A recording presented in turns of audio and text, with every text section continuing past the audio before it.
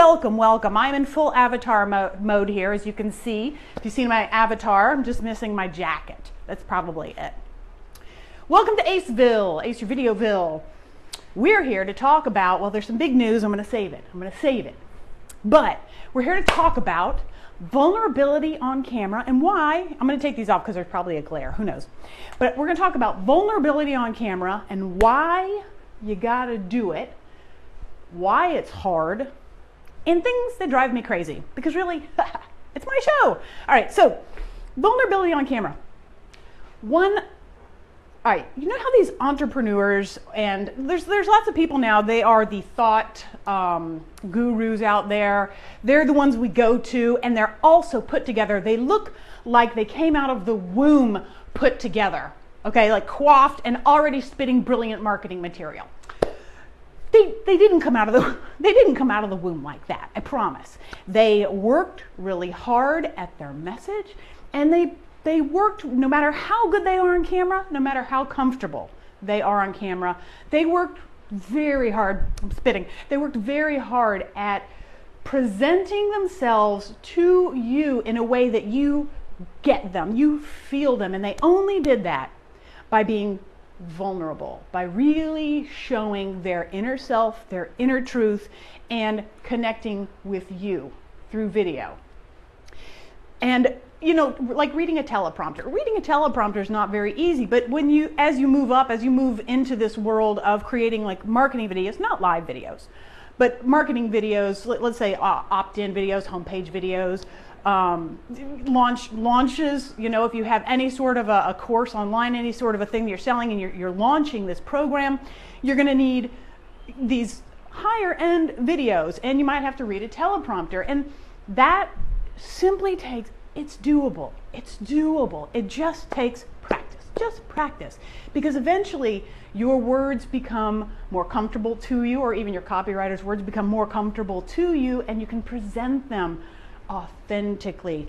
The real you comes through, and you have to, because we can't be like Alex Trebek on his, what is it? Not the TV show, the commercial. I just saw Alex Trebek on, I think it could have been an incontinence commercial, but I think it was insurance.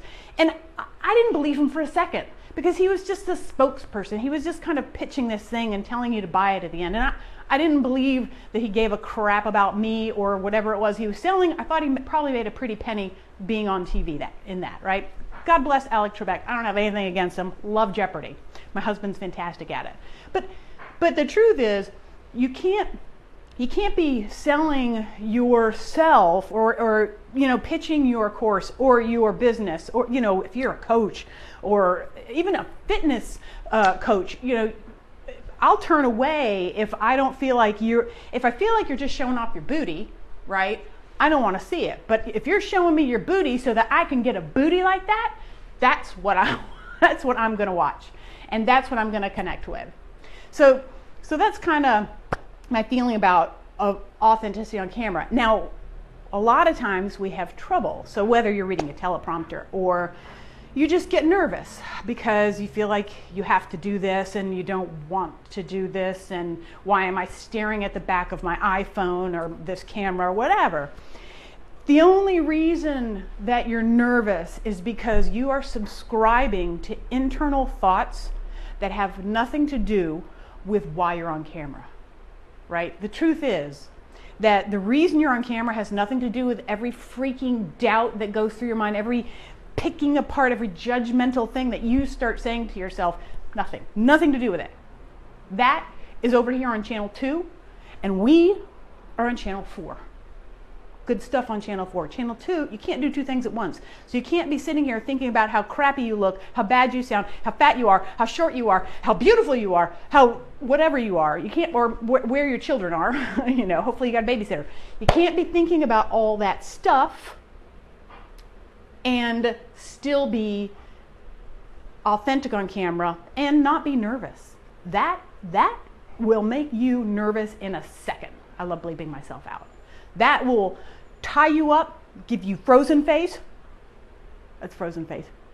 That's what happens when you get really nervous on camera. Some people, not everybody. All right, I'm just going to check in, make sure nobody needs me here. because then I'm going to tell you my big news. Or if anyone has any questions about being authentic on camera.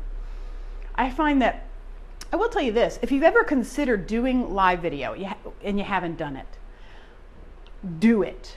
Because every time I get set up, I get nervous, but I get excited. Now I do. At the beginning, I was nervous, and it was something that I was like, all right, I need to do it. I need to get out there. I need to show people who I am, why I'm fun to work with, you know, how you can work with me. And then I started to just, you know, talk about my feelings about this business and about what I'm doing. And live video has allowed me to become even more comfortable on camera than I was before. I've basically become really good friends with you. Whoever you are, wherever you're sitting, I love you. You know what I mean? That's what this does. And you become so much more comfortable just through practice. That's the 10% that you can't get away from. 90%'s in your head, all that judgment, but the 10% of you is you practicing and doing the work and showing up to do the work. All right, so, oh, look, there I am. I'm a little shiny, who cares? All right, so the big news today is that I, as you may have known from the Dolly Parton song at the beginning, have given my notice at my 9 to 5. What does this mean? What does this mean? I'll tell you something about me. I have been in the freelance world for many, many years. I've been basically as a filmmaker, as an actress, a producer, a director, a writer, a stand-up comedian. I have been a freelancer, right? So I don't work for very long if I have a day job. But 2 times I've taken day jobs. The kind of day job that might suck your soul if you let it. Those 2 times that I took a day job, the first time was after 9/11. Well, I take it back. I've taken many day jobs, but none permanent, right? Permanent, like prison. So I took one after 9/11 because the economy was a wreck here in New York City, and it took a long time to get that job, and I am so absolutely grateful for that work. It was not my calling, and it was not what I was supposed to be doing with the rest of my life. And so I left it after, I think, 3 years.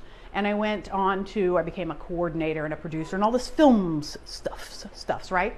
But every now and then, those jobs would end. And I would have to go back and use my skills. And my skills happen to be as a very kick-ass administrative assistant. I've done graphic work, I've done editing work, but the administrative assistant stuff has kept me alive, right? Who wouldn't want me as their administrative assistant? Psh, honestly. So I went on and did all this stuff. I've got a film that might be a musical and blah, blah, blah, blah, blah. And then I took another job. And that was after my husband broke his neck. And we didn't know if he would be able to go back to work. So I took another job, and I am still so grateful for that company that did end up hiring me. But it's time to leave. Why? Because I am committed to Ace Your Video. I'm committed to you. I'm committed to helping entrepreneurs, businesses transition into video. It's so important now. It's like even 2 months ago, I probably wouldn't have touted how absolutely important it is as I am right now, because you will get lost if you don't do it, but you want to do it right. You want to do it the right way, of course, efficiently. You want to do it a high quality way. Live video is great. You can kind of be, I'm not sure, it's kind of wonky here, I can see. You can be a little bit of the hot mess if you want to, but truthfully, you need to be able to put your package together in a way that's going to reach your audience. And it depends on who your audience is. You know, if your audience is just full of hot messes, then go right ahead. And if your audience are people who might want you to come across more professionally, then you need to do that too.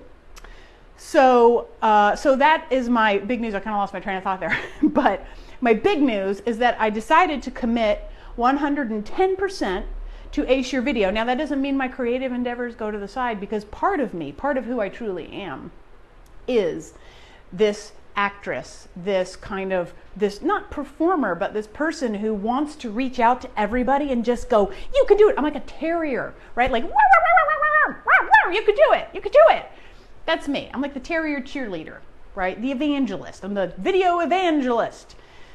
Because truthfully, you can do this and you can do this well. And I want all of my clients to get out there and beat the crowds and, you know, get your videos ranked on YouTube and Google. I'm going to have a YouTube TV show. This will probably move over there. Maybe I'll dual cast it. I don't know. I've got tons of ideas. But get out there with live video to start. If you're at all uncomfortable on camera, just do that, because you've got friends, you've got family. They're going to love you when it's over. It can even just be to communicate with them. Hi, everybody. I haven't seen you in 5 years. Welcome to my live video. This is what I'm doing, you know, which is probably how my mother feels watching this. So, all right, I'm just going to make sure there's no questions. I have left my day job in order to concentrate on this.